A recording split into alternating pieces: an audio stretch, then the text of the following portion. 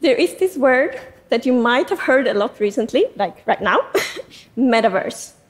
It's suddenly a huge thing. And while for many people it causes a lot of excitement, I think it also causes other feelings, like confusion and concern. And I think that's fair. And I've also felt confused. Metaverse is not really a new thing. Many massively multiplayer online games, for example, can be seen as metaverses. And I've certainly also felt concerned, especially when people talk about the metaverse. That assumes that there's only one owner of the metaverse, and this owner would get far too much power and data. It also risks being exclusive. It might not be accessible for everyone, and we risk to introduce many of the inequities we see in the real world in the metaverse. This sounds pretty sad to me. So then you might wonder, like, why am I here talking about the metaverse? That doesn't make sense. Well, the thing is, I'm not. I'm here to talk about Metaverses and the vision of how they can provide a lot of delight to their communities and even make the real world a better place. And here, we can learn a lot from games. So, what is even a metaverse? How do we create delightful, long-lasting metaverses? And how can metaverses make the real world a better place? And there are, of course, many answers to these questions. And I cannot give you the answer, but I can give you one answer. If instead of talking about the metaverse, we talked about thousands or millions of metaverses created by people from all around the world, it would be much more inclusive and less risk of toxic uses. To me, that sounds quite lovely. What I'm showing you right now are persistent, endless virtual worlds where players can have lots of fun together. They are worlds that connect people. Each of these worlds were made by individuals in Minecraft. By removing and placing their own virtual building blocks, they could create anything they can imagine. And to me, these are creative and delightful examples of metaverses. And I know the power and beauty of these worlds because I have my own that's more than 10 years old. And this is my world. After many years of playing, developing, thinking, and even dreaming about Minecraft, I have gained some experience and learnings. Watching our community use the game in so many different ways made me realize how powerful metaverses can be. So, I would love to, with these learnings, paint a different picture of what metaverses can be if everyone could craft their own. And I hope it's a creative, fun, and inclusive picture.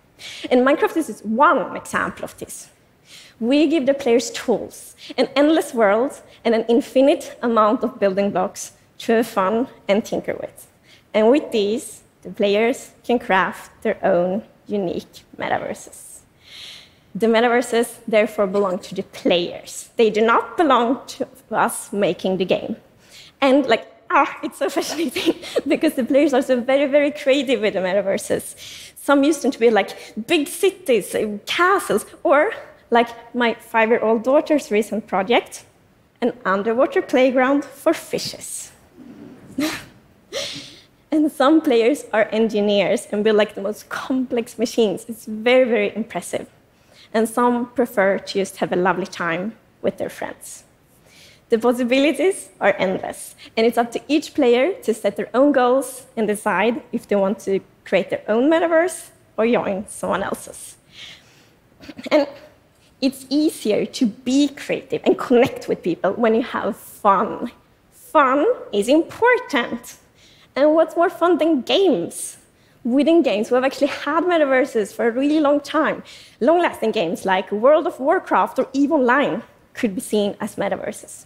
And this doesn't surprise me, because when we humans spend time together, we want to do it in a fun and joyful way.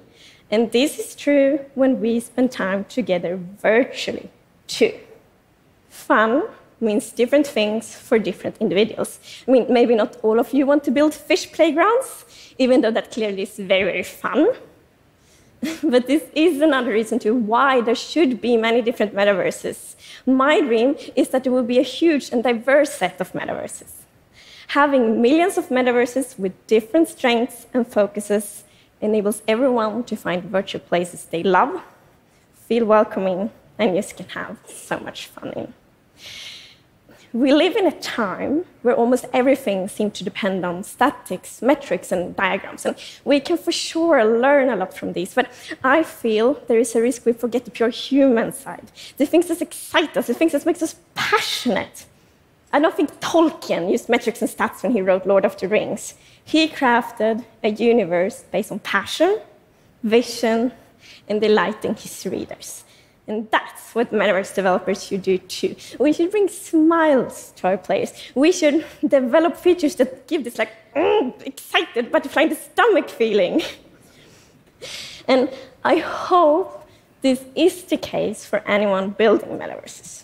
But I must confess, I am a bit worried that the main question people will ask when they build future metaverses will be, how can we profit from this? That's the wrong question. Instead, we should ask, how will our metaverses benefit the users?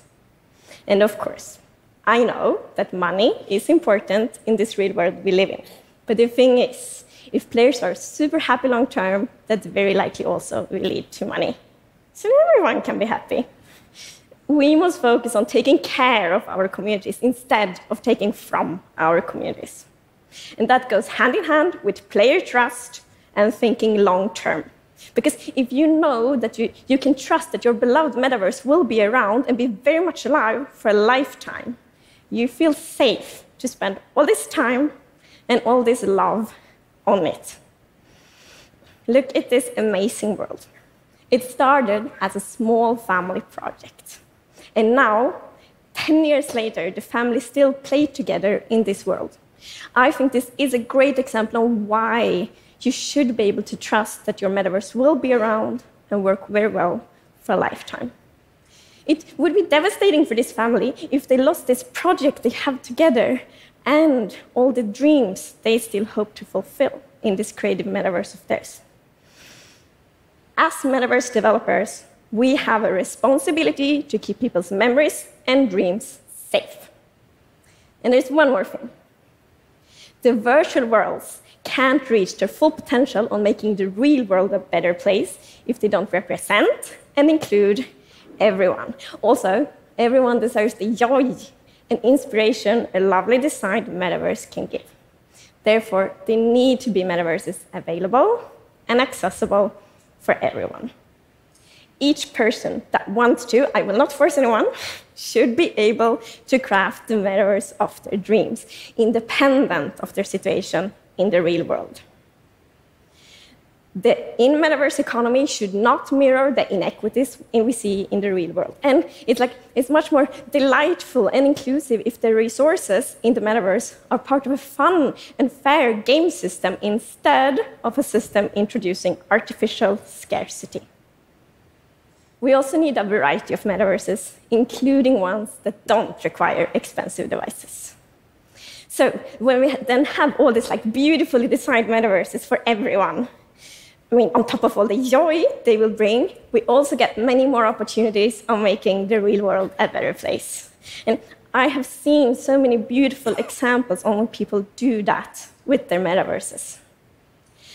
One that's very dear to me is the dad who created a Minecraft server to be a safe and welcoming place for his son and other children on the autism spectrum. This kind of community-created world is a great role model for future metaverses. It's a world that welcomes players that maybe not always feel welcome in the real world. And it's a world that enables these players to express themselves in their own ways.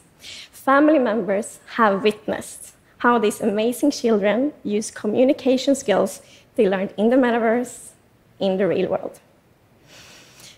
And metaverses can help charities reach new audiences and make it more fun and easy to participate in charity events. The World of Warcraft community, for example, raised more than $1 million to Doctors Without Borders to be able to make a difference in the global response to COVID-19. In metaverses, charities can meet people where they are.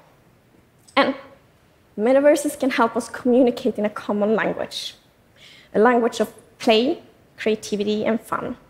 There is an organization called Games for Peace that uses games and their metaverses as a neutral playground to create dialogue, friendships, and trust between young people in conflict zones.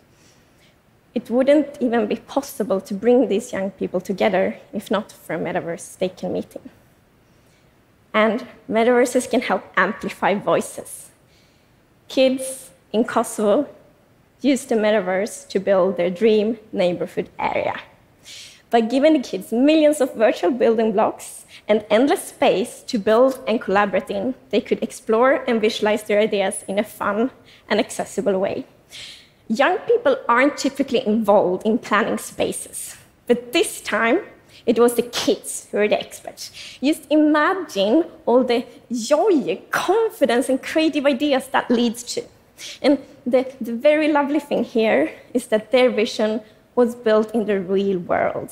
Their ideas from the metaverse became a safe and open meeting area in their neighborhood.